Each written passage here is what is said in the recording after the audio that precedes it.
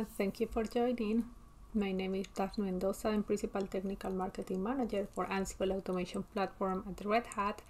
And today we are going to cover a demo about how we can expand our automation use cases at the edge, covering the container and server upgrades. This demo was done by Moise Rivera and we wrote a blog together, so please take a look at the description in the video so you can see the details on what's the specific use case, but let's go through the demo now. We have three playbooks that we are going to verify. The first one is containers, which is the one that's going to get the running containers and see how many of them are active into the two edge servers. The second playbook is the application upgrade, and this playbook is actually going to pull the image, rename it, and push it for an upgrade. And the third playbook is rel upgrade, and this one is going to get the image ID. It's going to try to upgrade the rel version. It is going to wait until the process ends, and after it completes, it's going to connect, get the new image ID, and verify if the upgrade failed or rolled back. Now let's check how it can be seen from the operator perspective when they connect to Ansible Automation Platform, and you will see how simple it is to trigger these automation jobs.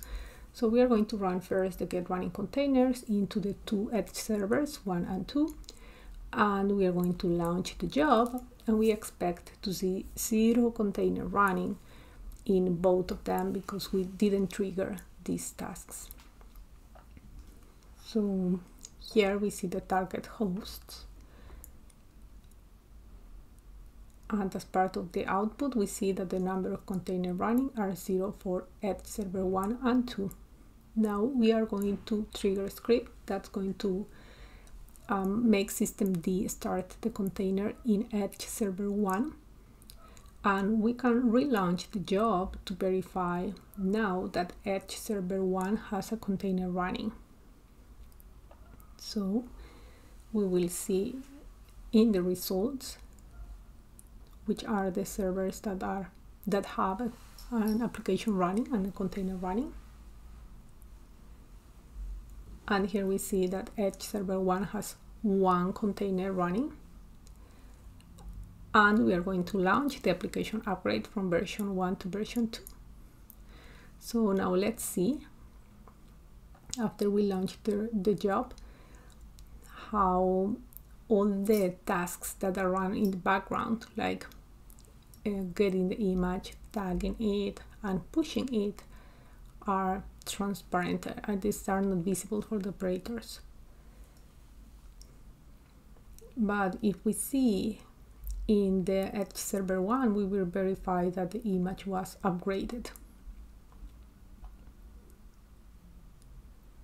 Then we can see that we have a new version there. Now let's test the OS upgrade automation, and here we are going to connect to edge server 2 to see the execution. The host to upgrade will be 2, version 2. We click on next and we launch the job, and here the automation job will trigger the OS upgrade. Now we expect this job to fail because we want to test the rel for edge green boot capability that will roll back automatically, but the value that the Ansible Automation Platform provides is that it is going to wait until the job is completed, and it is going to connect and verify what's the image version. So we will be able to see if the job was successful or if it failed. And let's see how this works. So we can see that it triggered the upgrade and it is waiting.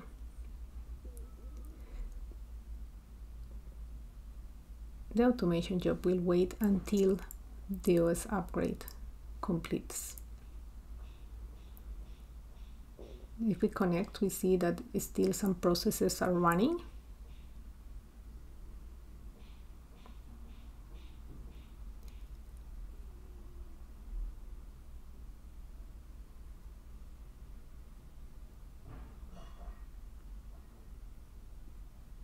and the job will connect after the execution completes, and we'll see what's the ending image version.